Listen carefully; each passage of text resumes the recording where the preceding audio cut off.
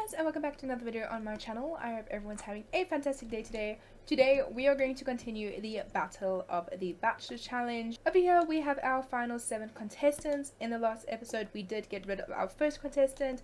I'm not going to spoil anything straight away, so if you haven't watched that, then please go watch that video before you watch this one so that you're caught up to see what's been happening. Everybody here is pretty miserable, which, I'm not gonna lie, that's a good thing. What I'm actually going to do is I'm going to leave the game running a little bit on super speed to make sure that everybody's needs get lowered down a little bit more, because that is going to benefit us for the next challenge. It's a little bit cruel. There's a few accidents happening in this bathroom because no one wants to use the bathroom while everyone's there, but for the purpose of this next challenge it is going to definitely benefit us if everybody's needs are a little bit lowered down. Right, we are having everybody get ready for the next challenge. Everybody is in their rooms except for Luigi over there taking his sweet time. There we go. Right, all contestants are at the starting line. For this challenge we are going to be doing an obstacle course, and the goal is to get to the end. So basically the way that I'm going to do this is I'm going to go by room. All contestants will be starting in this room and they will make their way through the maze. As they make their way to the next room, for example, if Flynn over here goes into this area, this door will then be locked and therefore this room will be out of bounds. The same thing if he goes into the next room, which would be the maze, this door will be locked, which means everything in this room will be off access. The main objective is to go to the end room over here and to put the rubber ducky in the toy chest. This is something I think that they can do automatically, so that will be the best way to tell who wins. Now you might be asking yourself, why have all of these random items over here when the simple goal is just to get to the end of the room? Well, the goal for all of these random items is to be different distractions, and as you can see everybody's needs are pretty low down. Most of their needs are a little bit worse than some of the other ones. Let's just roll with the dice. Some of them took care of their needs while the other people were still busy in the previous competition, and I probably should have managed that better, but I didn't. Let's say Flynn over here wants to get his fun up, so he decides he's going to spend some time in the hot tub. That then gives somebody else the time to move over to the next room. In these different rooms we have a hot tub, a bonsai tree, some benches to sit down, we have a stereo, shelf, drawing pad, TV, another sofa, workout machines, violin, bath, easel, guitar. In this maze we have a few essential items which I'm pretty sure a few of the Sims would use. We have a grill over here for those hungry Sims, and in order to actually make the food they're going to have to put it down afterwards on this countertop, which means they're going to make their way back through the maze. We also have a toilet over here, and no one right now is desperate for the toilet because most of them wet themselves. But if anyone were to be desperate to use the bathroom, they would have to go all the way through the maze to go to the bathroom, and most likely all the way back through the maze to wash their hands before going to the next room. Over here we have a basketball hoop as a distraction, as well as a bar if anyone wants to sit and have a drink. There is also a very comfortable bed, which I think will be a very tempting offer. In the final room, not only do we have the award-winning ducky, but we also have a place for Sims to meditate, dance, an archaeology desk, which I'm pretty sure no one's going to use automatically, but we also have a telescope as well as a microphone. Like I said, the last Sim to put the rubber ducky in the chest is going to be eliminated. Now, not only will there be one elimination at the end of this round, but there will be 2 eliminations at the end of this round. So, the last 2 Sims to make it through the maze will be at risk for elimination. We are going to press play in 3, 2, 1. Let the games begin. Few moments later. It might help to turn on autonomy, now that I think about it, because I turned that off to make life easier for me. There we go. Now let the games begin. Oh, somebody is on the move. We have Rip on the move. He is going to have a bath. That means he is in the second room, and this door is officially locked. Up next up we have Havle over here. Door is also locked for him. We have Harbor asleep in the bathtub. Rip is now playing some guitar for us, which means he is still in the second room. And Brynjolf actually went straight for the food, which means he is the furthest in the maze. In room number 3. Over here we have Neville, who is in room number 2 taking a bath, and I stand corrected. Flynn Fairway is actually the furthest in the maze, right on the 4th room, taking a snooze in the good bed. Now, even though he is in the lead, this gives the other people a chance to catch up, seeing as he is asleep. Luigi is taking a bath in the hot tub, which seems like a very Luigi thing to do, and Rip is actually also going to bed, which means this door is now... Oh, he went back, but that is against the rules. You have entered this room.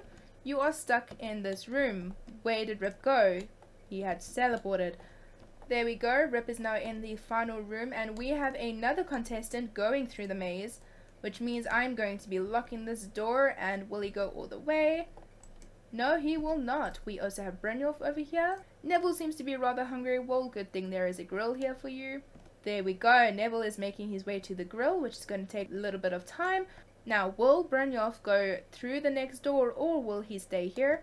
That is the question. Looks like we have another member in the maze, which means that is going to be getting locked up tight. At the start, we still have Harbour and Luigi taking a nap in the hot tub. Very bad idea. It is very possible they are both going to be the last people to go through the maze, and therefore the first people eliminated.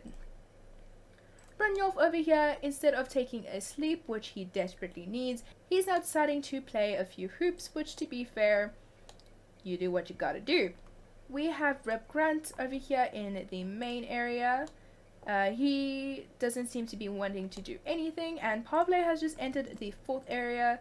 No one is in the last room just yet, and there are 4 people. Nope, I stand corrected. There are 5 people in the last room, and they are all tied. Tied in first place, we have Flynn, Neville, Brynjolf, Pavle, and Rip. And way in the beginning, we have Luigi and Harbour. Actually, I stand corrected. Harbour is now overtaken Luigi, going straight into the 3rd room for the maze. This is Luigi's cue to get out of the hot tub. But he seems to be enjoying it too much. Apparently, my love is not enough to get him out of this hot tub. He is living the dream over here. Looks like Luigi is in the mood to get some food. He's going to be zooting all the way to the 3rd room, which is the maze, anytime now. Most of the contestants have decided to go to sleep, which I completely understand. This is actually going to be a good opportunity for Luigi and Harbour to zoot up into the lead, considering they have already taken their naps, which means they might completely avoid the bed and go straight to the last room. Rip is still just standing here, which worries me. I think he's stuck. He says he's exhausted and there's a beautiful bed right here, but he's not taking advantage of it, which is very disappointing. His knees are extremely low, and he actually has 2 different equipment in this room to help take care of his knees, but he's not taking advantage of it. I am worried Rip is stuck. Rip has passed out. Okay. Rip to Rip, guys. Rip to Rip. And over here we have Luigi in the 4th room. And do we have Harbour? No, Harbour is still just standing in the maze. Rip is awake after being passed out, and he has decided to take a nap in the bed, which is a good idea. I do think that he was stuck somehow, and unfortunately there's nothing I can really do to help him. And we have Harbour, who has decided to go for a proper sleep. Not gonna lie, a little bit disappointing because he did have a huge chance of being in the lead, but he's decided not to take it. Luigi, he's just being Luigi, but don't count him out yet. Every time I count him out, he gets right back up. So there is still hope that Luigi might win this overall. And who wouldn't want to have a bachelor with those beautiful blue eyes? We have Flynn and Rip just standing around. It looks like Rip actually stole the guitar from the 2nd room, which technically isn't against the rules. He's just gonna sit here and play guitar, which might get his fun up a little bit, but at the same time, that is a big distraction and a big hindrance. So I've decided to go into build a buy mode because I'm actually a little bit concerned that the dance floor might be stopping the door from opening. I don't think that is what's happening. I think it's possible that there's just not enough fun items for people to use in here. I don't know if people can't even use the telescope. My bad. They can practice singing, but I don't know if they can do that autonomously. Right, I took a quick census on everybody's needs, and they are all pretty bad. One thing that it seems like some people do need is a toilet, and considering that most of them already went before coming into the maze, a lot of them skipped that step. So I'm going to put a toilet in here and see who is tempted to make it to the final room. It seems as though everybody is hungry, but luckily Luigi was clever and he actually brought his food with him. Such a classic Luigi move. Oh, 2 people are going towards the door, and our first person in the room is Pavle.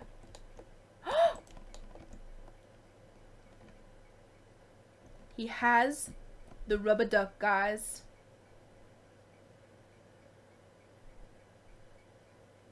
And he's looking at it.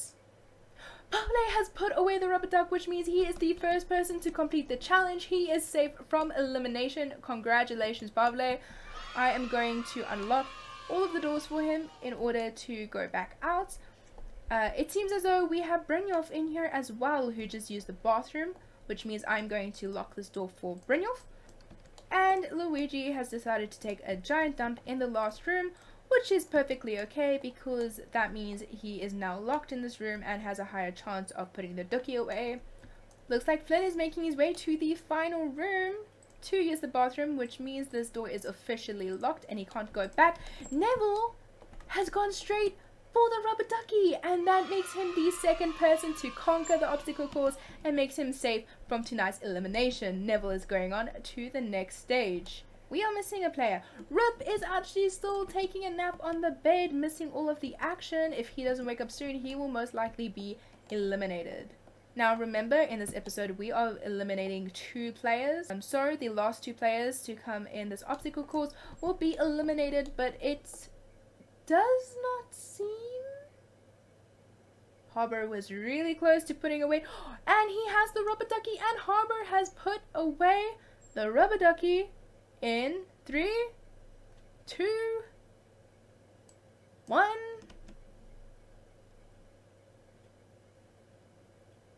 Maybe? He has put away the rubber ducky, which means Harbour is safe from the boat and he is going on to the next course. Right, we have 4 players left in this game and 4 rubber duckies left as well. Neville seems happy. He's happy that he survived. Oh, we have our next safe contestant, which is Brynjolf. Brynjolf is busy putting away the rubber ducky, which means he is safe from elimination and he is going to be moving on to the next round. Fantastic. Well done, Brynjolf. Air claps for you. That leaves only 3 players left. The next person to pick up the rubber ducky and put them away is safe from tonight's elimination. We have Luigi, Rip and Flynn all fighting for that final spot. And by fighting I mean standing and doing nothing at all. Just looking rather sad. If you put away the rubber ducky, you're gonna feel better, honey. Rip is actually still in this room, not doing anything, which is a little bit concerning. And we have Flynn, who has been here for a really long time. Rip has decided that he's going to have some fun shooting hoops. He does not need to go after the rubber ducky just yet. He is really risking time right now as the others just kind of stand by and wait. I think they did not understand the assignment. I am going on 3 times the speed and nothing is happening, which is quite concerning. Much later. Right, I decided to make the arena a little bit smaller because maybe there's too much stuff on the lot, and so that's why nobody's doing anything. It doesn't seem to be helping. I'm just gonna reset them all one more time. This is very frustrating. Somebody please get the rubber ducky. You know what? I can't be bothered to wait any longer. Much later. Right, we are back and our final 3 contestants refused to get the rubber ducky, so I decided to give them a brand new challenge. Right, so over here we have a water maze, and at different points of this water maze is different objectives that each character needs to do. Firstly, each character needs to go and repair this mini TV that is broken over here. The only way you are able to do that is by following a C-shaped path. Next, Sims are going to have to repair this broken stereo, which means they're going to have to go back through the water maze, go all the way around and into the area to fix the stereo. Lastly, when both of the items is fixed, they are going to have to finish off the water maze by going all the way around, and they are going to have to take a steamy bath and hopefully get the floaty trait. Now, I'm not sure if Sims will be able to do this autonomously, so I am going to lay out the course for them. For example, over here we have Rip. I am going to tell him to first repair the TV, then repair the stereo, then take a flirty shower, and I'm going to be doing that with all of the contestants. Obviously, I want to make this as fair as possible, so if I told one person to do something and didn't do that for everybody else, it wouldn't really work the way it's supposed to. Now we just see who is going to be the first person to either complete the challenges or who's going to be the first person to die, because if you die, you are eliminated. Right, all three men have started the water maze and they are swimming their way there. Over here, it looks like Luigi is actually in first place, but just by a split second. Everybody looks to be pretty tense, which fair enough. Luigi has started fixing the TV. Now, I do want to say they are uncomfortable. There is a huge chance that they are going to get dazed.